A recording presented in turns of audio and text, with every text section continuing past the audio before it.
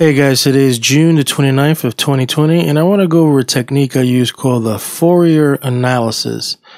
What you do is make it really quick. This is the pound dollar, and what you want to do is get a trend line and let price action kind of do its thing. And what you want to do is get a trend line and get a low, and then let prices do his dance. And what you want to do is you waiting for price action to be below the speed line or trend line, whatever you use, GAN fan. You want to make sure prices are below the trend line for 30 days in order for you to use the Fourier string. So let price action do its thing. You can see that right here it was below 2 days, and then it popped right back up. So you don't want to apply the Fourier. Right here, you can see that price action was a couple of days below, which is 9 days, and then it popped right back up. So you want to wait for 30 days. That gives you enough time. That way you know you possibly got a swing top, which is kind of more like a month. But that also, depends on the angle and the speed line. So let's just continue. Price action is going. Let's move this forward, and price action is doing its thing. Right there, you see that price action is just kind of chopping around. It's not going above it. I already have a couple of days. I already added a date. You can see that right around there, that's 30 days from the last close below the trend line. And that's when you say, okay, now I got to go put my Fourier analysis on it. What you do is you take all these stuff off. You can leave the trend line if you want. Then you add the Fourier analysis. And one of my favorite tools that I use on Timing Solution is putting it from the swing low to the swing top. So the rule is, let's recap. You do a trend line. This, you could pick it from here. However, this is an art. This is all about what you see on the chart. But the rule is that price action has to be below the trend line. You could even get it from pivoting it from here. Either way, you want price action to be below the trend line for 30 days. And sometimes, it just bounces right after 30 days and it continues going up.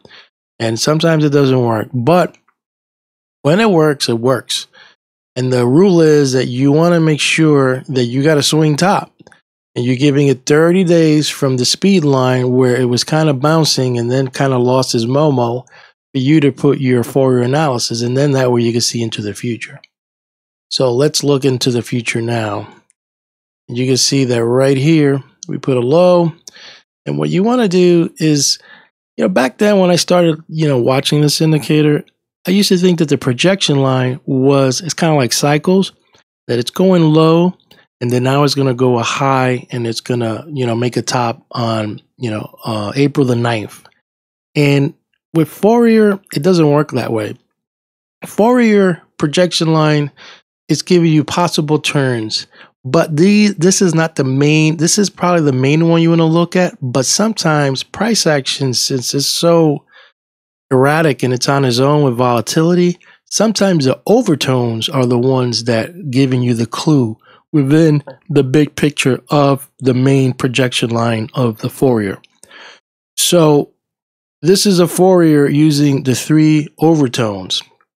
So what I'm looking at this overtone, I'm looking at this overtone, I'm looking at this overtone, and I'm looking at this overtone. And what I'm looking at, possible turning points, and I'm only using 3. Nikola Tesla believes in the 369. A lot of GAN stuff uses a 369. You could put overtones of 9. With my experience, it's kind of cluster and very, very, very full. It's kind of hard unless you got some good eyes. Like this is a 9. You can see that. There's a lot of stuff in there in order to you to pick possible turning points. I use the 6. It's a little more easy on their eyes to pick possible turning points, but I always start out with 3. And 3 is the magic number for me. So let's continue. You can see price action. Let's minimize this a little more.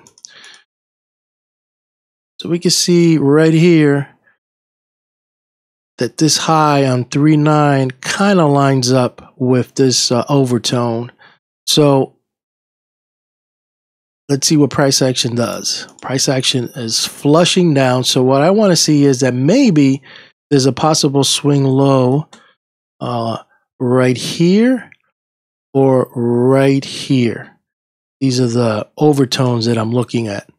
Here, which is the main projection line, or this overtone right here for a possible swing low. Let's see what price action does. And you can see that it found it on this one, and now price action is going up. So now what I'm looking at, possible turn could be somewhere between the 4.9, somewhere around 4.9, 4.11 for a possible swing top. And you can see that it failed. So sometimes you get some missed ones. It went up and it went a little further on the 14 and it started doing its thing. So right here, I'm looking for a possible low either on 430 or a top on 430, depending, because we're kind of like inside range.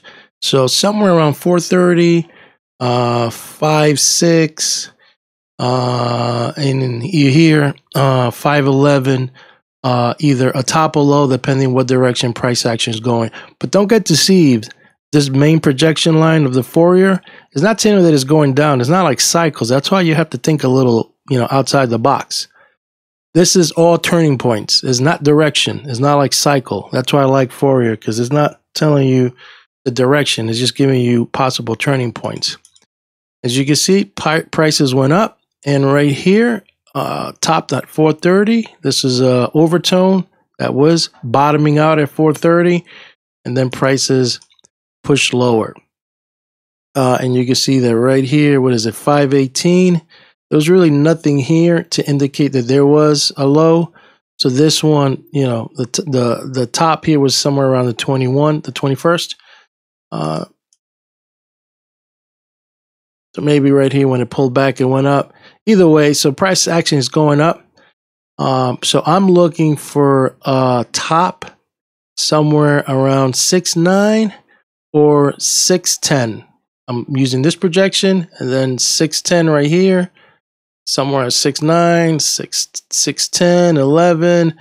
This one right here, so you can see that right here, when this week in the middle, there's one bottoming here, there's one bottoming here, and there's one topping out right here. Now let's see what price action does. You can see that right there on 6.10, it pulled back down.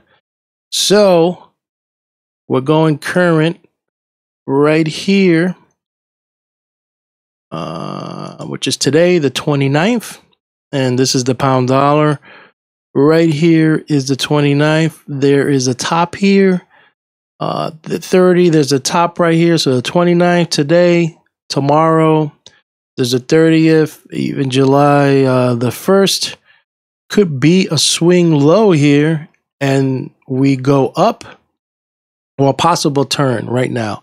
But if it doesn't, and it goes back and forth, then the next swing date I'm looking for will be somewhere around July the 10th, or 10th, 11th. 11th is probably Saturday, so somewhere around the 10th. If not, somewhere around the 17th. And that's using this one. So it's the 17th, this one, the 10th, or the 13th. This is a weekend right here. Right here will be the 21st. So that's if prices continue going lower.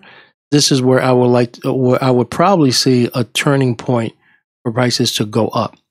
Here, 17th, or here on the 20th, 21st. Using this one, and this one.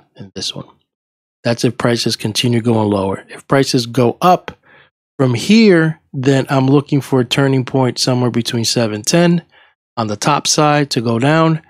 And if it continues going up, somewhere between the 17th from here going down, or if it continues going up, I'm looking for something somewhere around the 21st, the 22nd from up here.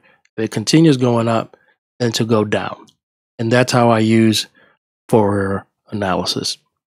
Hopefully you like this video. Hit the subscribe button, hit the alert bell, and smash that like button. And I'll keep you posted on techniques and tricks and tips that I use using mathematics, Gann analysis, and different things to time the markets for swing highs and swing lows.